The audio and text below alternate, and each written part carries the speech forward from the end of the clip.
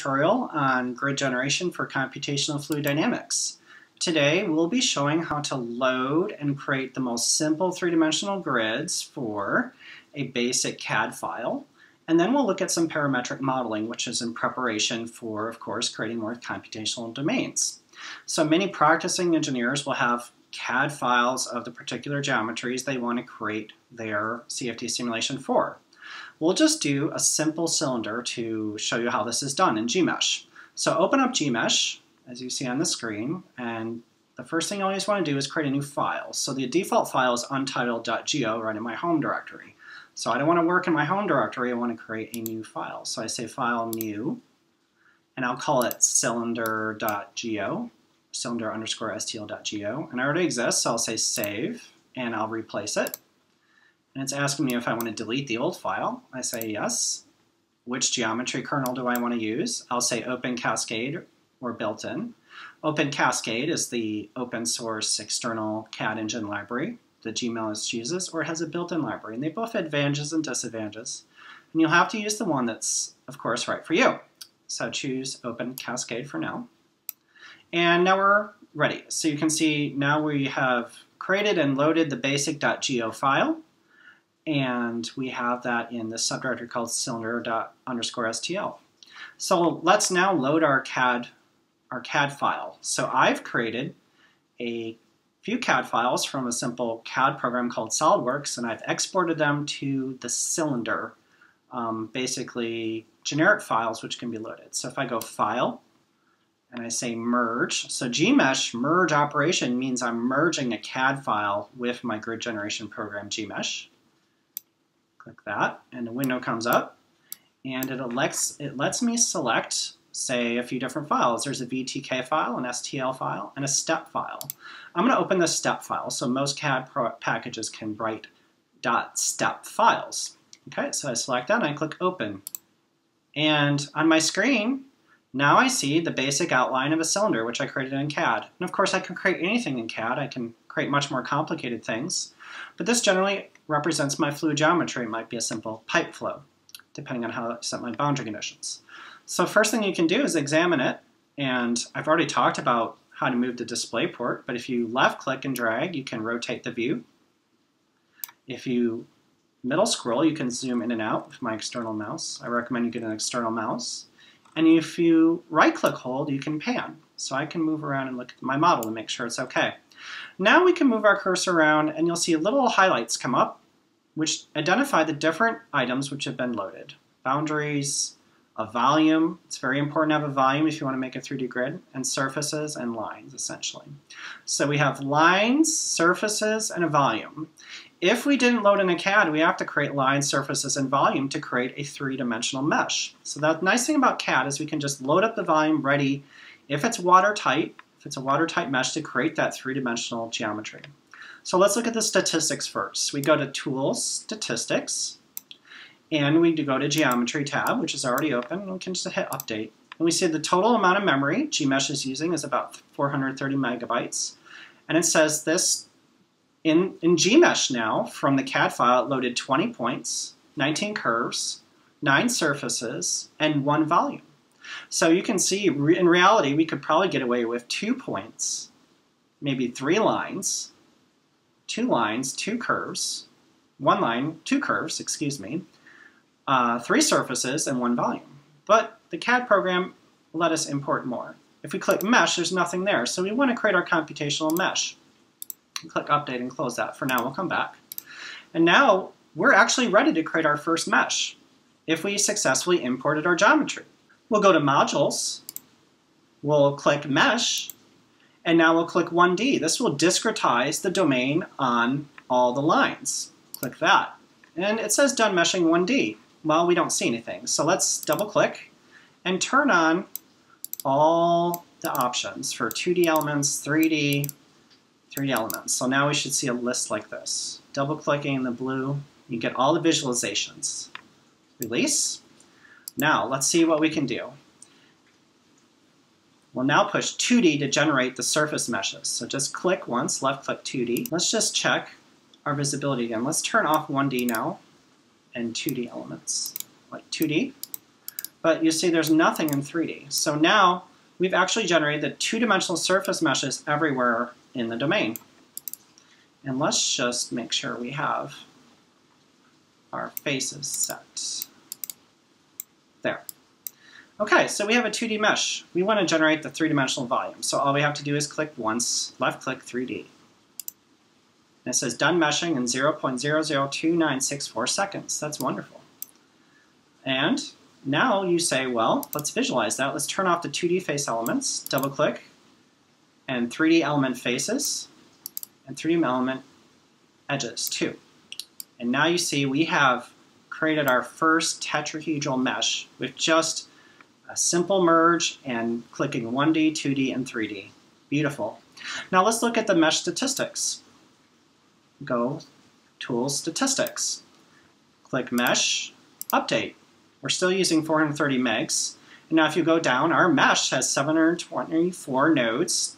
It still has 20 points from the original geometry, but the nodes in the computational domain are 724. There's 227 lines, and there's 1,112 volume elements. In this case, they're triangles. Those are on the surface. Within the volume of the domain, there's 697 tetrahedrals. And that's all there is to it. Now you might want to say, I want to see what's inside this mesh. Well, we can do that. We can do that with Tools, Clipping. Turn on Clipping. Now clipping can be applied to the geometry or the mesh. Well, we could already look at clipping and look at the interiors of volumes if we created geometries, but we've already created the computational domain, the computational grid and mesh. So let's click Mesh, and now something happened. If we rotate our view, we can see it drew a line through the domain. If we click Keep Whole Elements, then it won't truncate the volumes. So now we're seeing, like if we took the cylinder in three-dimensional domain, if we cut it in half but never cut into the elements, we can see inside it. So you can see, we can see all these triangles in the mesh. Now these coefficients, if you're under planes, A, B, C, and D, they correspond to the equation of a plane in 3D space. So D is the right-hand side. Look up plane in 3D space, the equation. It has 4 coefficients. D will set the position of the plane. So if I click and drag D, I can change the value.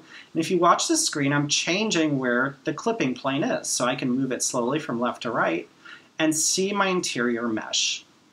Now, just because I'm clipping it doesn't mean the rest of it's not there. So you can inspect your grid this way. You can go to Tools and Statistics, and you can go in and look at your mesh through clipping.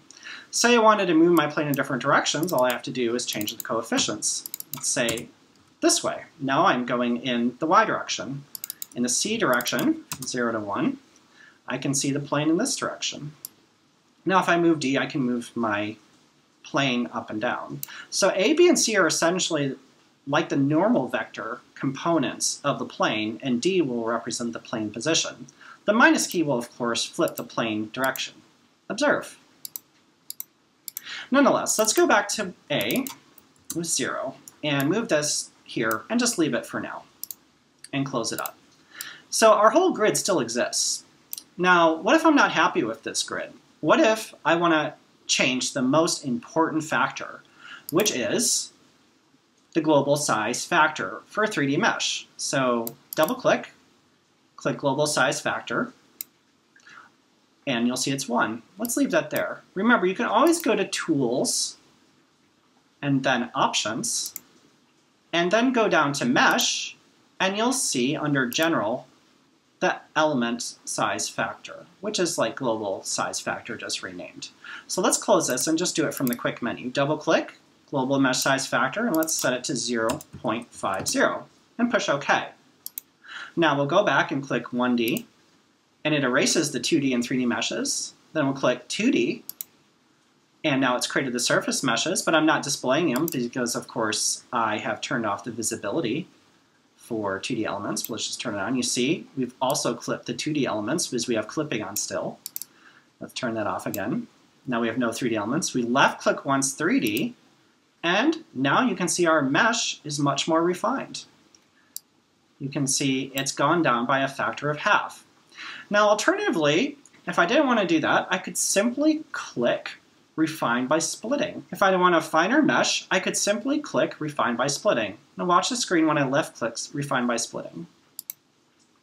I've essentially taken every tetrahedral and subdivided it through halving each tetrahedral. I can keep clicking this over and over, and of course, I get a finer and finer mesh. So if you want to do a grid independent study, it's really easy to create a base mesh and then go in and hit refine by splitting. You'll notice every time I perform these operations, I'm getting more and more elements. Let's go to statistics, mesh, update. You'll see now I'm using over 1 GB of RAM.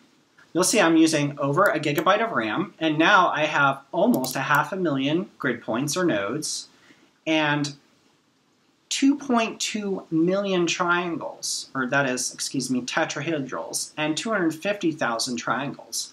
So just through a few subdivisions, I have tremendously increased the number of points, which of course, if I send this to my CFD solver, will cause it to be much more expensive. So when you're refined by splitting, do not be too aggressive because, of course, you'll bring your workstation or simple laptop to its knees.